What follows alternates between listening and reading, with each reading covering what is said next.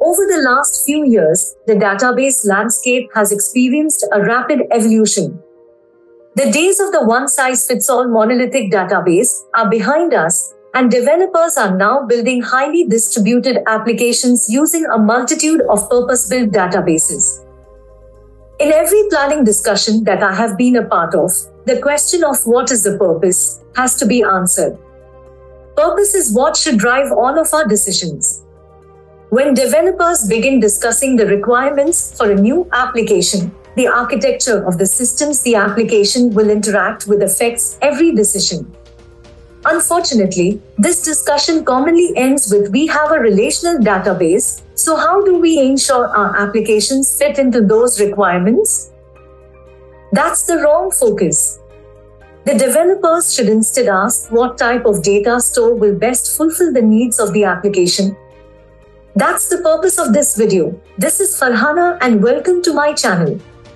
In this video, I am helping you to understand how to frame these discussions in a new way that helps your organization to exceed the limitations of the existing data structures. A purpose-built database is about having the right tool for the job. Here is a high-level stats how multiple database products are being used in the large organizations.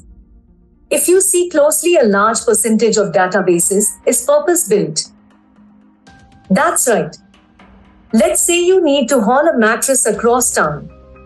A pickup truck is the ideal tool for this job. But if you need to move 10 dozen packages across country, you probably don't want to use that pickup truck. It would take several trips, and it just wouldn't be very efficient. Now, a tractor-trailer is a far better fit for this scenario. In the past, data was commonly modeled as relational just because it was the only widely available choice for databasing. Instead of the use case or application driving the requirements for the database engine was driving the application design.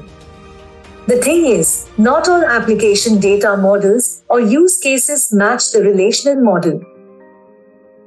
Selecting the right use case for each database type can significantly improve your database performance and user experience.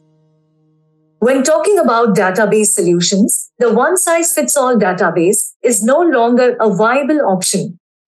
Very few organizations have use cases where one database type can meet their needs.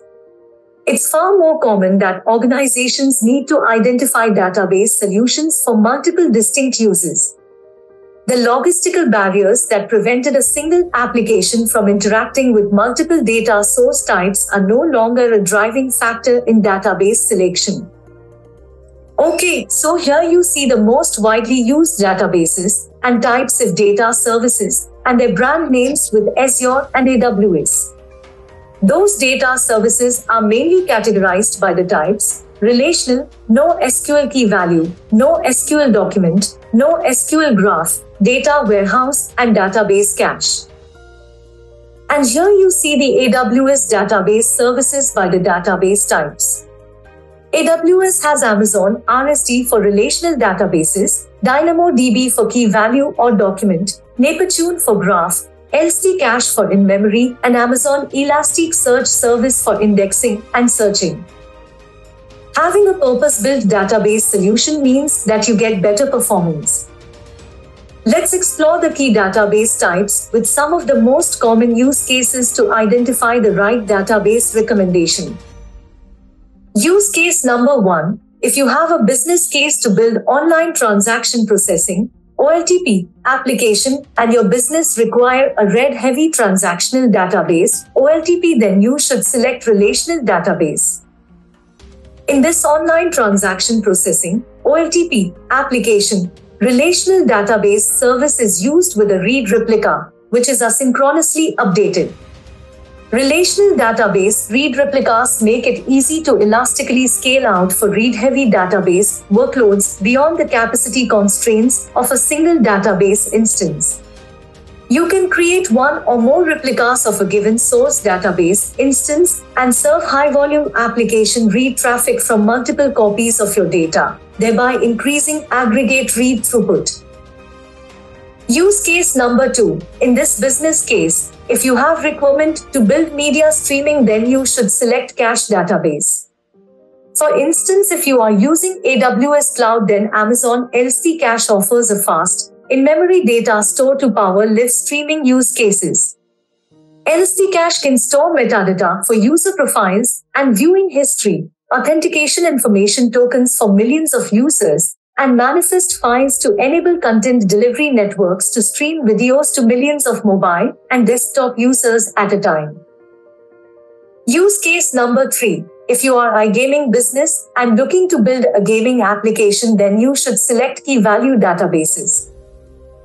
Companies in the gaming industry use Amazon DynamoDB or Azure Cosmos DB or Google Bigtable in all aspects of game platforms, including game state, player data, session history, and leaderboards. Unlike relational database, key value database is able to automatically scale to millions of concurrent users and requests while ensuring consistently low latency measured in single-digit milliseconds. In this use case, let's say in AWS environment, player data is stored in DynamoDB for analytics to determine player behavior and usage patterns. Use cases such as gaming, advertising tech, shopping carts, and IoT lend themselves particularly well to the key value data model of DynamoDB. In this use case, Amazon Simple Storage Service, Amazon S3, and Amazon CloudFront are managing and serving media content. LC Cache manages the content index and token authentication for in-memory, sub-milliseconds responses at scale. Use case number 4. Let's say in this scenario you are working for a bank and your organization wants to build a fraud detection application and you are looking for the right fit for database selection. In this use case, you will select some knowledge graph database. As unlike relational database, knowledge graph builds semantic network, represents a network of real-world entities, i.e. objects, events, situations, or concepts, and illustrates the relationship between them. So let's say we're using AWS environment, then you will recommend Amazon Neptune. Amazon Neptune allows you to use existing information resources to build knowledge graphs and host them on a fully managed service. A knowledge graph allows you to store information in a graph model and use graph queries to enable your users to easily navigate highly connected datasets. In this use case, comma-separated value, CSV, a resource description framework, RDF, data is loaded from Amazon S3 to Neptune. The client application then uses simple Sparkle queries to build graphical visualizations. Using a knowledge graph, you can add topical information to product catalogs, build and query complex models of regulatory rules, or model general information. Use case number 5. In this scenario, let's consider you are building a social media application.